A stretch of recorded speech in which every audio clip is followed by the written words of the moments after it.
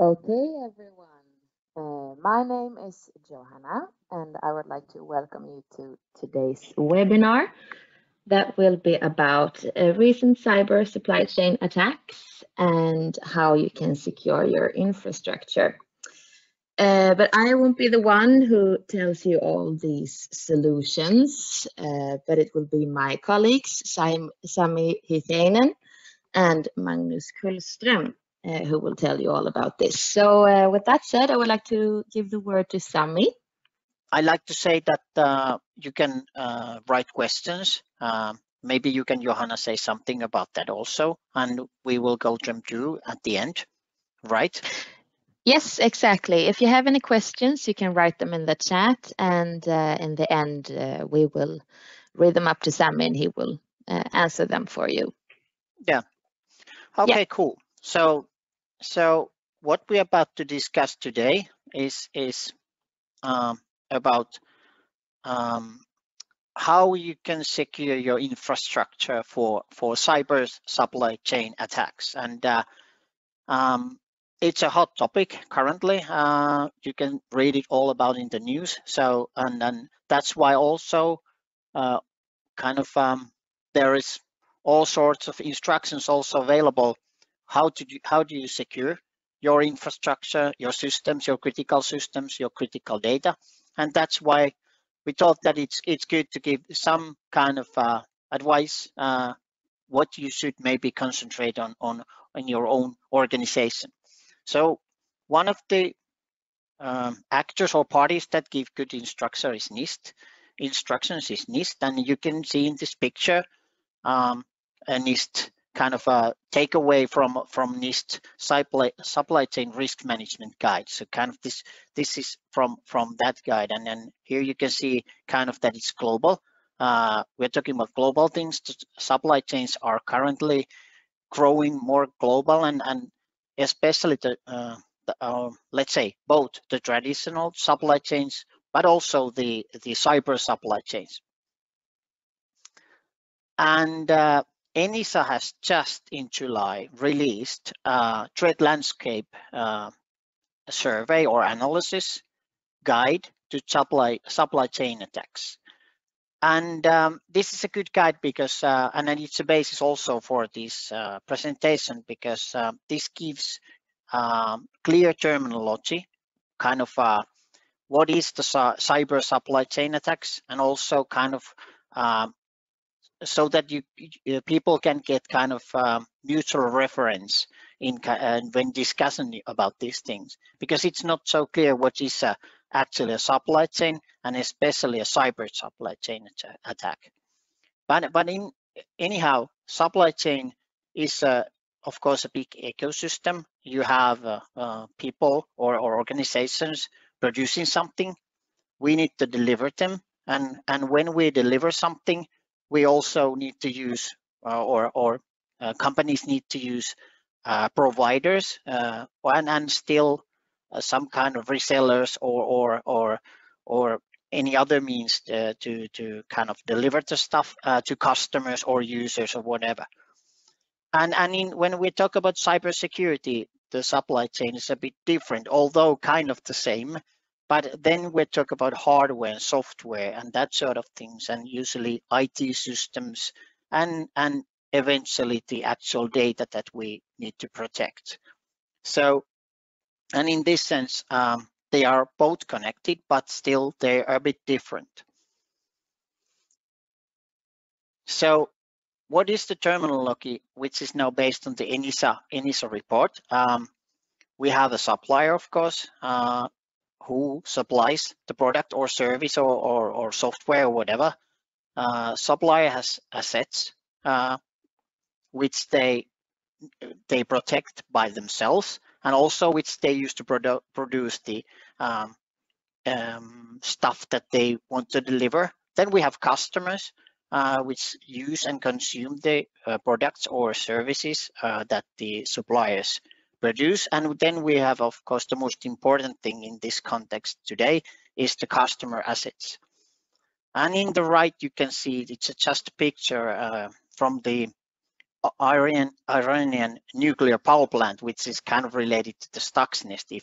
I think that's familiar to all, but kind of you see that it's just a small scale model from that one. But that's important because it's one of the first and one of the largest, or at least one of the most famous supply chain, cyber supply chain attacks that has happened.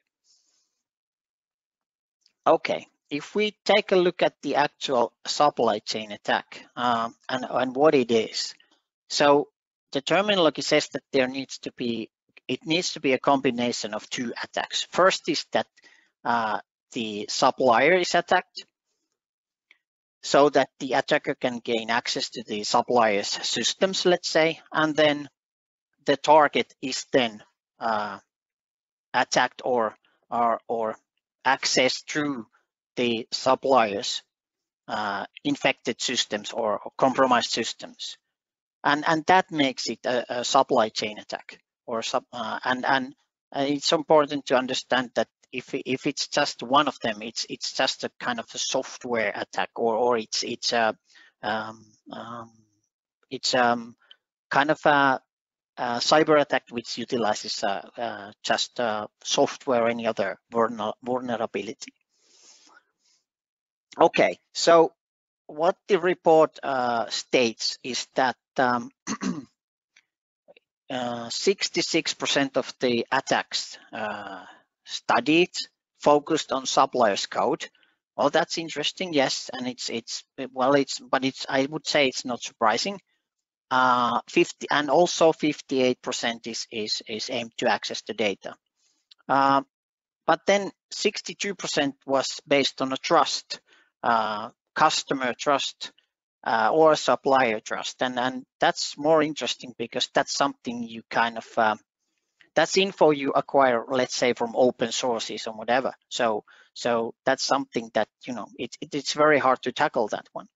And then 62% of the attacks rely on malware, and that's something actually that we can, yes, maybe even, or that we can.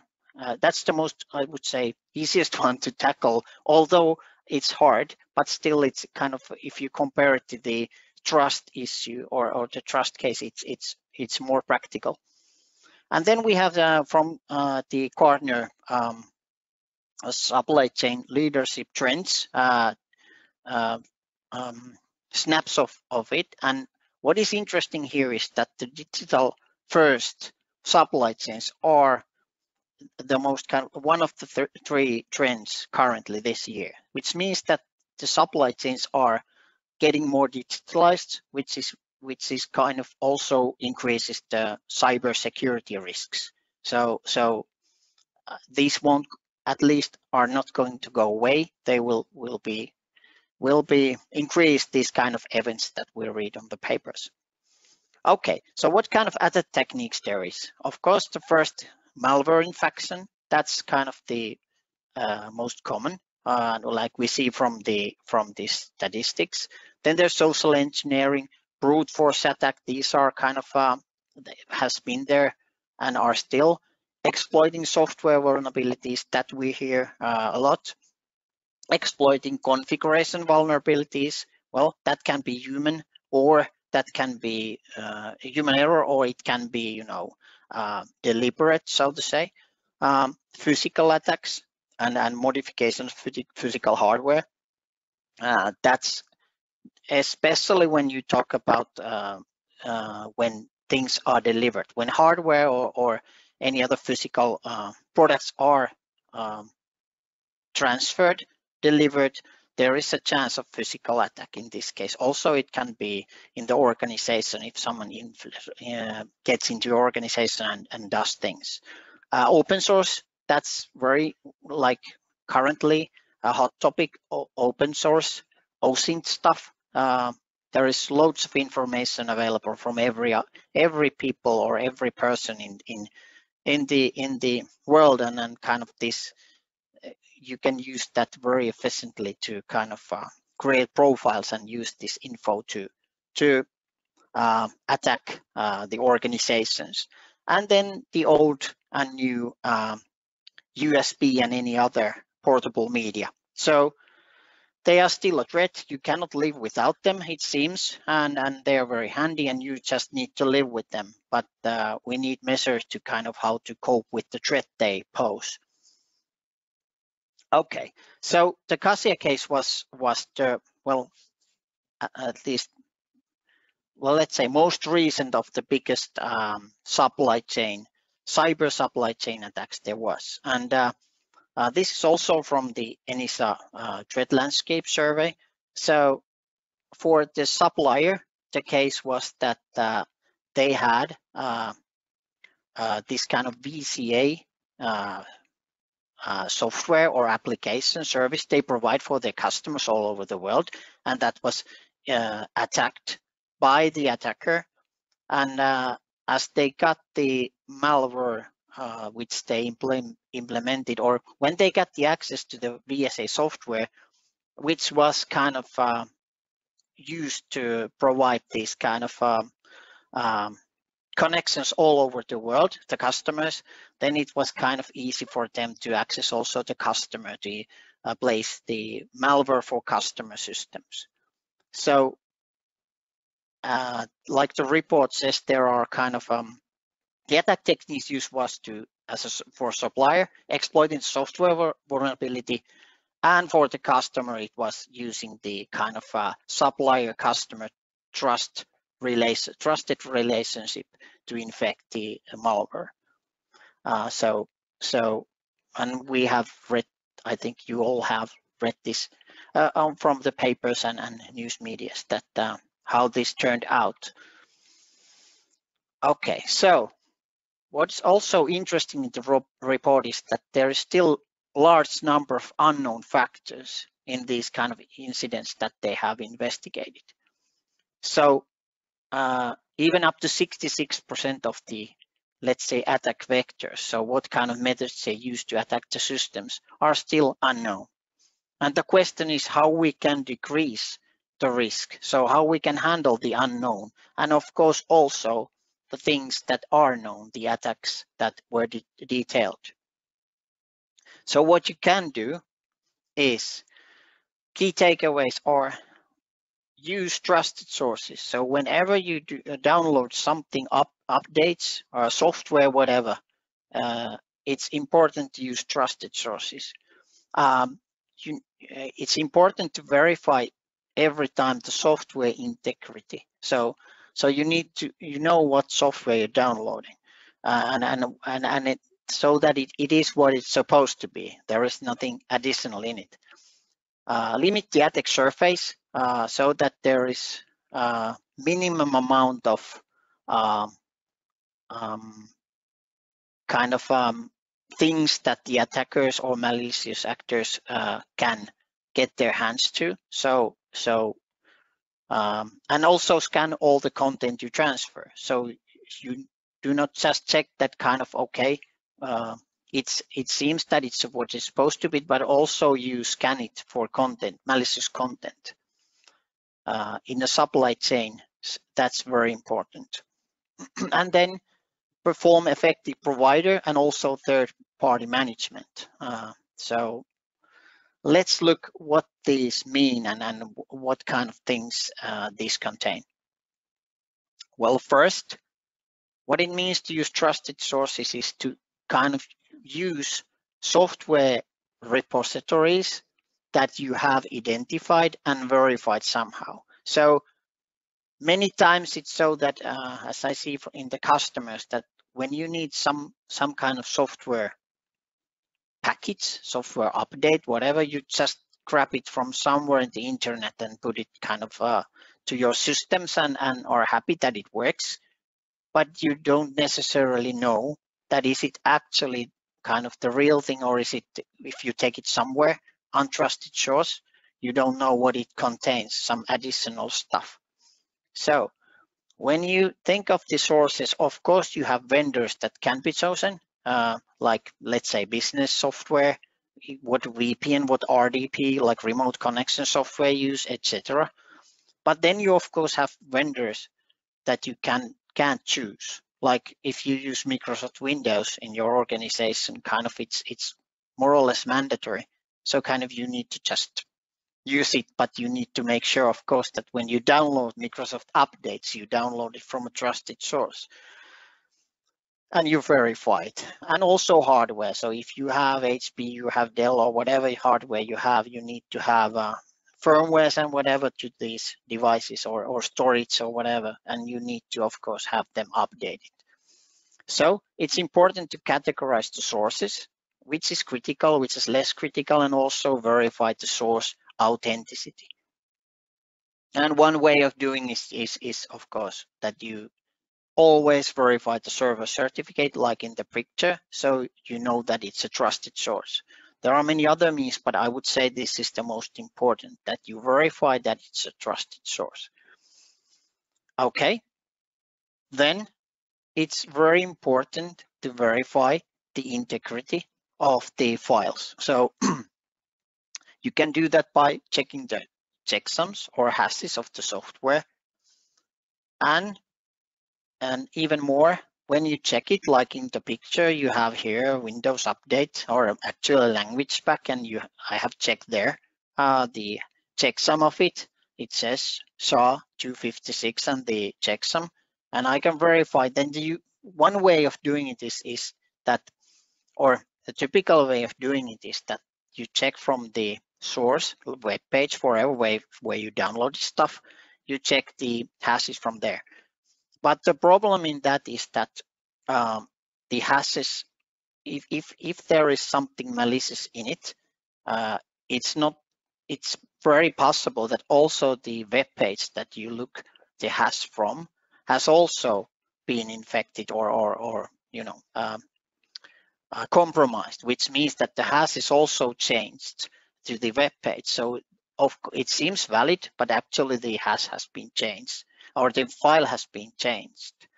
So that taking that into consideration, it's very important, if possible, to use some other channel to check or transport the checksum and the hash than the same channel that you download the software from or the update from.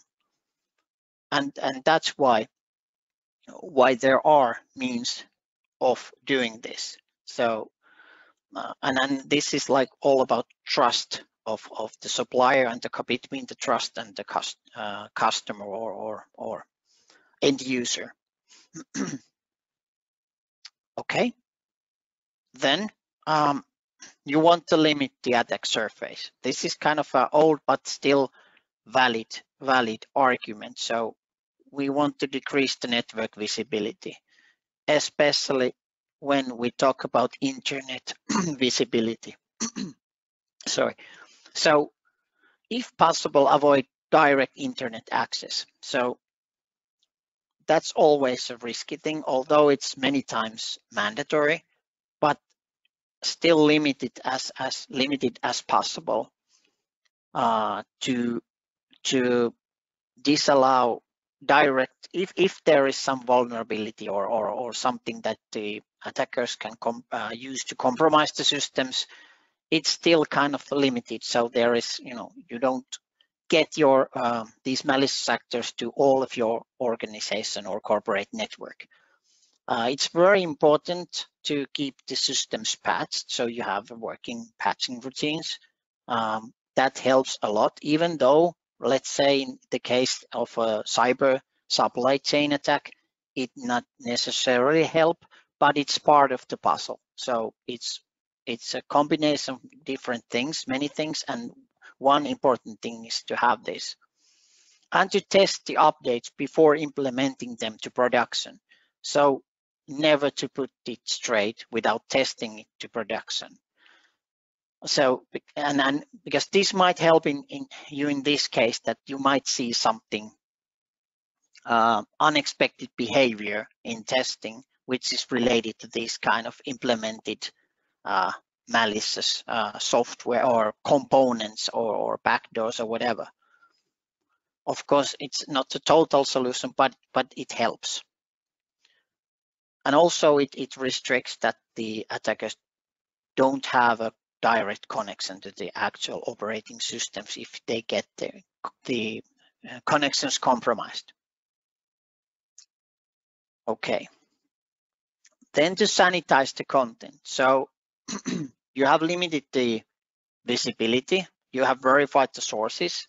You have even done some integrity check for the let's say hashes and stuff, and you have maybe even trustworthy sources. But then still, you want to make sure that what you transfer doesn't contain anything malicious, because even like we said, if the kind of the checksums hash values are correct, seem correct, they might still contain something that is not supposed to be there. So that's why it's important to identify and protect the software channels that you use to import your, let's say, update, for example, and also manual methods, which was one of the attack methods in the ENISA survey, and that was, for example, portable media. So also include all the channels that there is, and identify it, and kind of make sure that these are used, and also that they are usable. Scan that software which you transfer for malware, and also these advanced persistent threats, which are more advanced targeted attacks, not based on necessarily on just one or two public available vulnerabilities and exploits made for them. And then when you scan it, sanitize it, so clean it, scan it scan and sanitize it with as much wide coverage as possible, which means that okay, if you use one scanner, let's say antivirus scanner, that does something, but if and that gives you some kind of coverage. But let's say if you use 20 or 30, it gives you totally different kind of coverage. And that's kind of the new thing, and which you can get much more protected than currently maybe you are or are planning to be. And you can sanitize, so there is still a possibility if there is malware, you can still try to clean it and still use it. Of course, not always, but at least it gives you the possibility to be, let's say you have a vulnerability in your production environment or systems that prevents it, let's say, to use it. So because there are vulnerabilities which you don't want to put online, let's say it's an e-commerce service. So you might have a possibility to kind of get away with, and you need a software update, but there seems to be a malware in it, or the scanning says that there is something wrong with it, but you can try to sanitize it with the decent solutions to be still able to use it. And if possible, also identify hidden data, hidden software, whatever, in those files that you transfer to your organization, import from your vendors or service providers or whatever, what they send you. So steganography is the art of hiding stuff into another files so that they cannot be seen, and usually, normally, let's say for antivirus scanners, they don't detect it, so you need specialized solutions to do that. So that's important also. And if possible, use CDR, which is content disarm and reconstruction. So let's say if you have critical, let's say, documents you import to the organization from a vendor or something, agreements, whatever, and And you want to make sure that in your critical infrastructure, you don't input anything that is, contains something malicious. You can change it with this content disarm. You disarm the content totally and reconstruct it again to have totally new, but still kind of new file, let's say in a different format, but you still can use it and open it. Let's say it's a PDF, you can, or Word document or whatever, you can open it as a PDF or a picture. So that's kind of what is CDR, and it's a very effective way to avoid steganography. Then very important to manage the third parties. So how you control the all kind of software vendors and any kind of other service providers. One way of doing this is security contracts. So to have a set of baseline of requirements that you want or obligate from these vendors. It's not always, of course, possible because, let's say, big international companies might or are usually kind of reluctant of signing these, but still you can at least try and have in some sort of level agreed baselines that said how you contact how these vendors and then contact your organization, systems, services, how they maintain them, and what kind of channels they use, what kind of authentication methods are needed to allow that, and you can guide them based on this kind of baseline to more secure ways of managing or providing software. So this is where security contracts come into play. Also avoiding, like I said already, connecting critical servers directly to internet. That's very important. And also controlling and limiting third-party access to internal resources. So it's never a good idea to allow a vendor to connect directly to systems in your intranet or in your data storage or whatever internal environment. So it's always good to have some kind of controlling a gateway, secure gateways in between, or you have a jump host or these sort of things.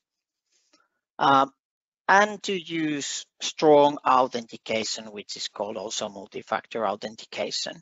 This limits also the possibility to overcome the authentication by someone else, because usually these are based on certificates and things that it's harder to counter.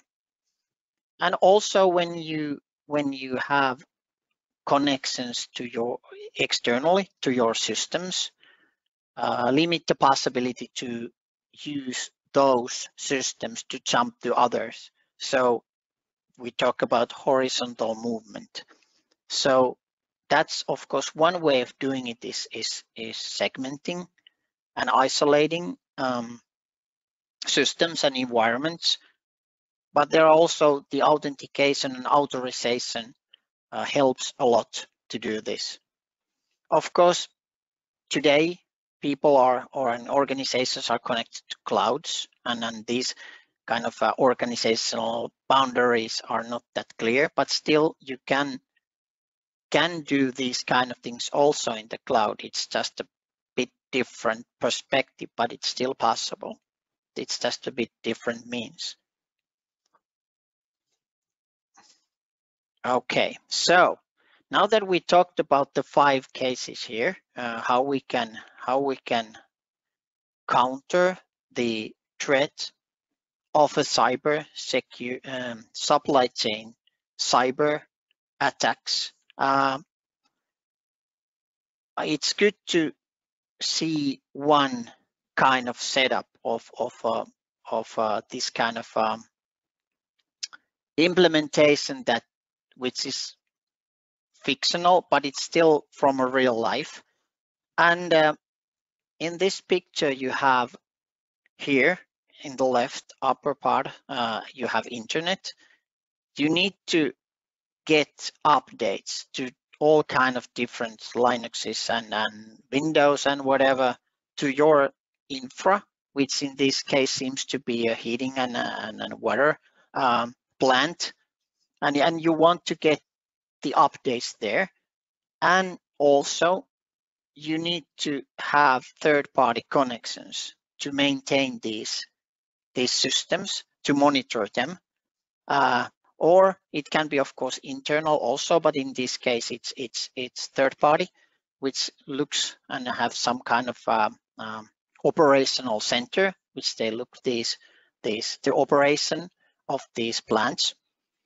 And in between you have your internet, which is of course the organizational IT, so to say. Then you have transfer pipes, so to say. So these are actually solutions that help you and make sure that whatever you transfer through these are scanned and sanitized. And also integrity checked, the source certificate checked, and also the checksum and the hash of the transferred updates are verified. And then in the other pipe, you have these secure remote desktop connections to your plants, or it can be any other organizational asset that you want to monitor and access remotely. So, and how we have done it in this case is that we have our data diodes here, which are one-way physical devices, with additional features that help you to, or enable it to transfer files, the updates to these plants, but also that we scan and sanitize the files with up to 30 AV scanners, antivirus scanners. We can remove hidden data, the steganography, and we can verify the sources and integrity of the files. And in the other pipe, we have our zone card, which provides a limited, like stripped down RDP connections, high secure connection to these plants to monitor them. And what we have here is that Magnus will show us. Magnus, are you kind of listening, or are you there?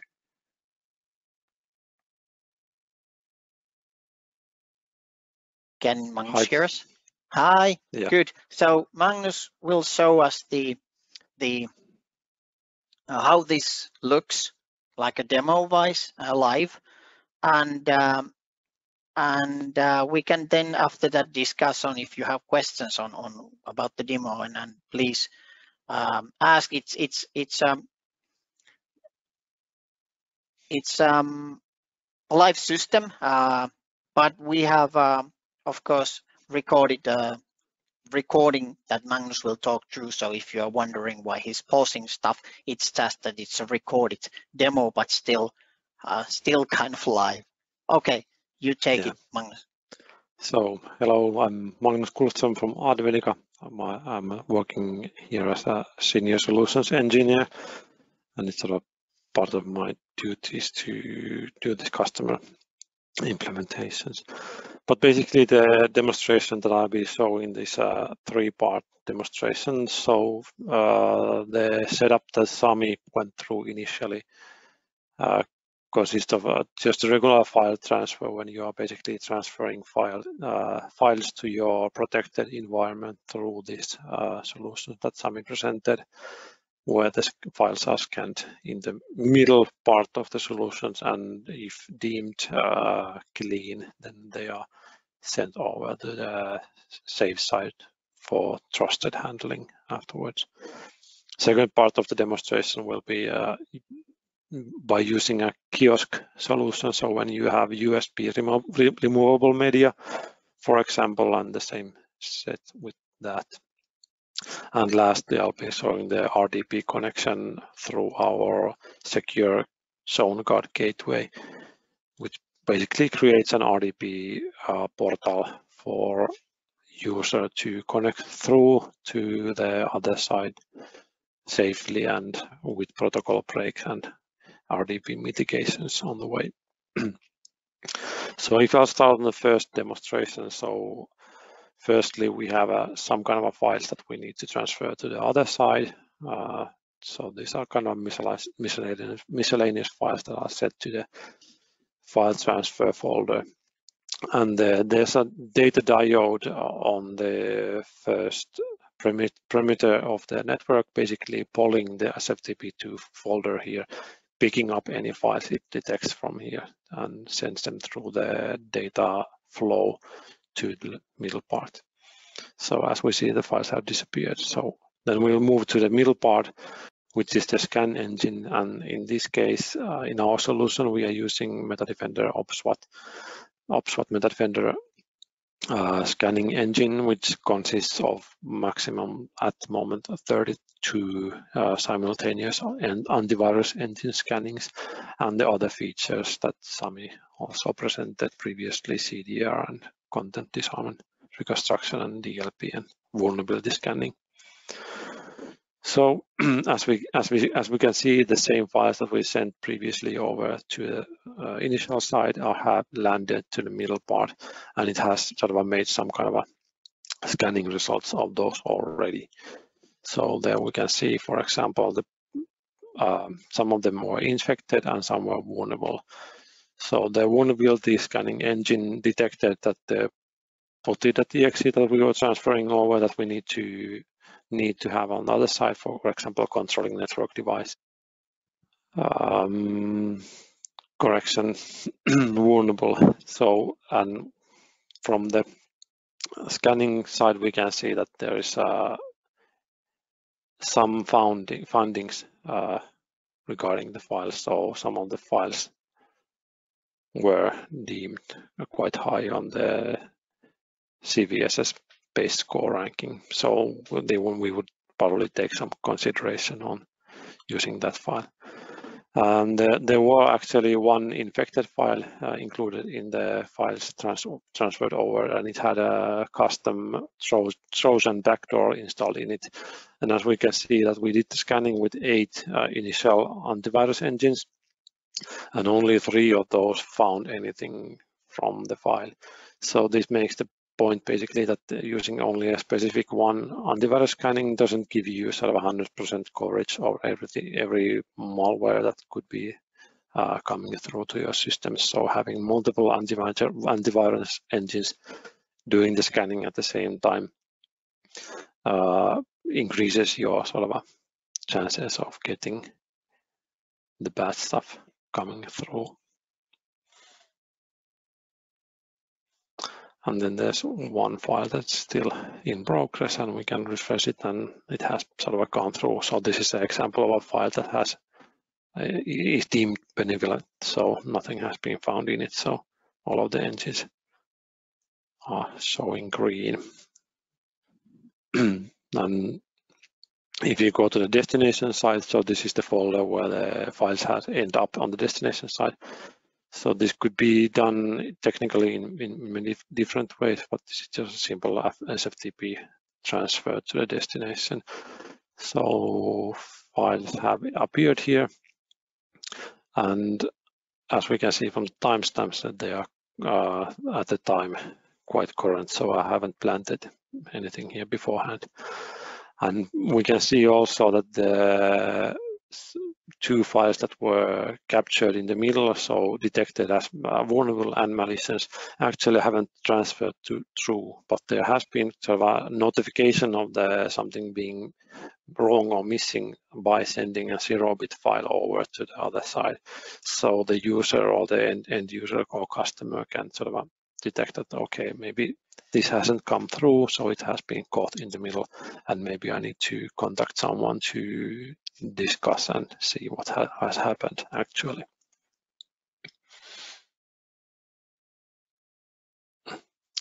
Yeah, so the next demonstration would be the kiosk solution.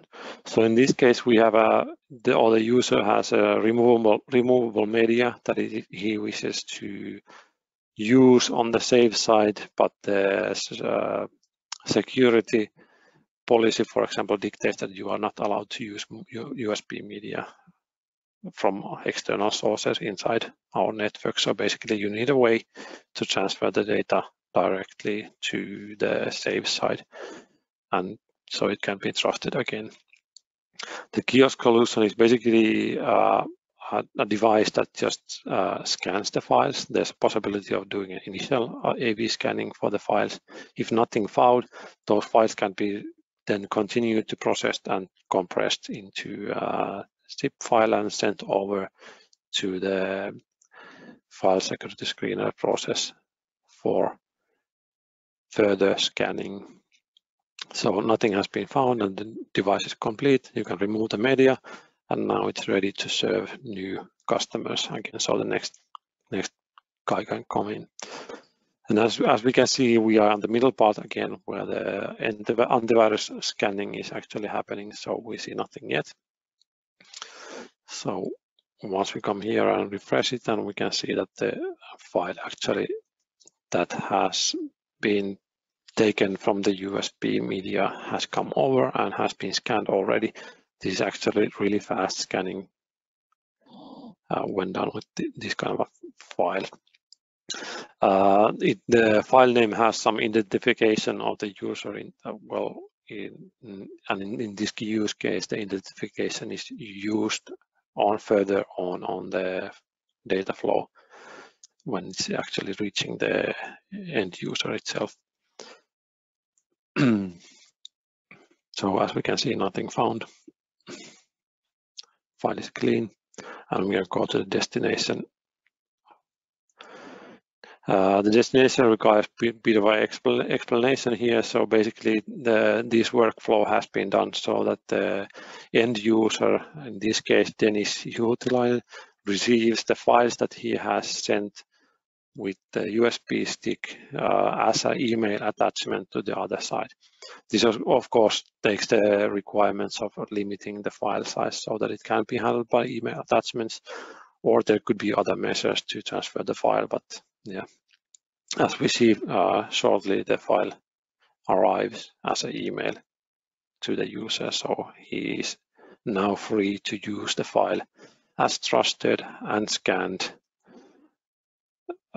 data from external sources, but something that we can use with high confidence that there shouldn't be anything additional to it. Yeah. So and lastly, the RDP demonstration for our secure portal ZoneGuard. So in this case, we'll be doing the last part of the picture that Sami showed, where the end user is taking RDP connection through the RDP enabled ZoneGuard device in a secure manner. So we connect to the ZoneGuard portal and we sign in with our username. And now we are logging into the ZoneGuard device itself. So this is the portal view of the device, and we have all the endpoints that are available to our user to jump further to available here. So for example, we can in this case take the Water PLC Stockholm connection, authenticate against that endpoint again, and have the connection initialized.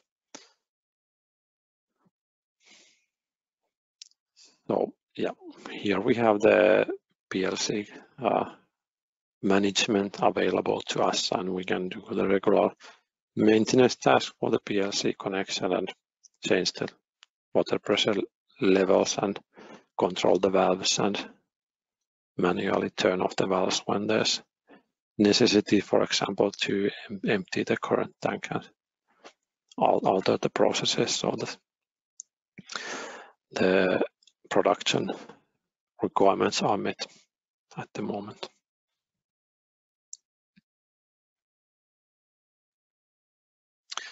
Yeah, so this is mostly just an RDP connection, so we will be disconnecting from the RDP session as usual. And next up will be basically, we can take a second jump host from here and take a connection to there. It is also possible to have multiple simultaneous connections through this, so that's not limited, but in this demonstration we'll be showing connections only one by one.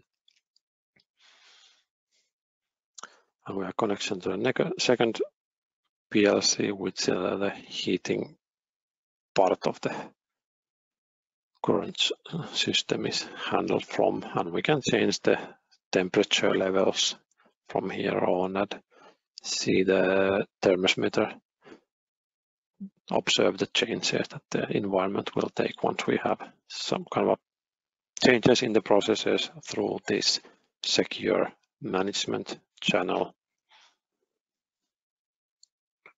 And the temperature rises as supposed. And this is basically what the RDP connection does as it's supposed to.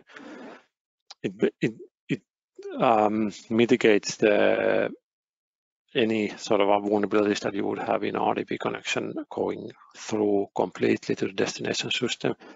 You'll be stripped out of the copy and paste and clipboards and all of those additional features the RDP might have itself, and we're just using the basic functionality needed to control the destination process, and thus sort of mitigating also any additional vulnerabilities that would be included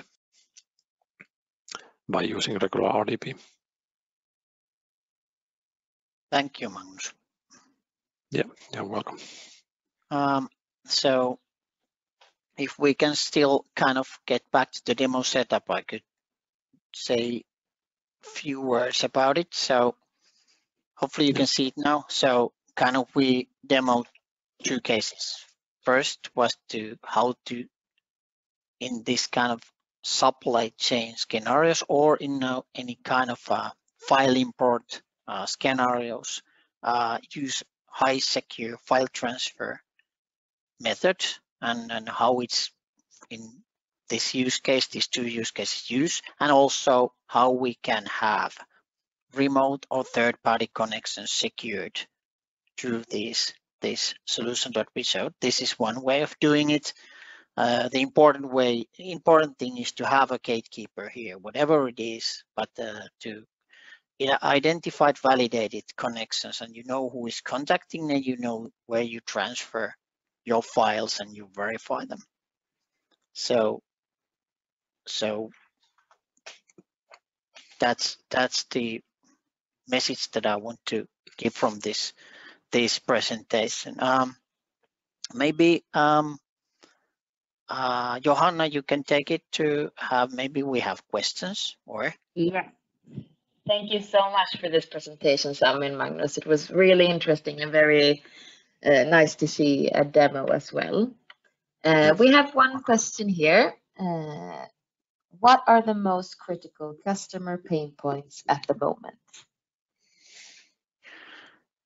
Well, from my perspective, maybe Magnus can also add his view, but is definitely handling these vendor connections and also importing files securely, no matter what means, to organizations. So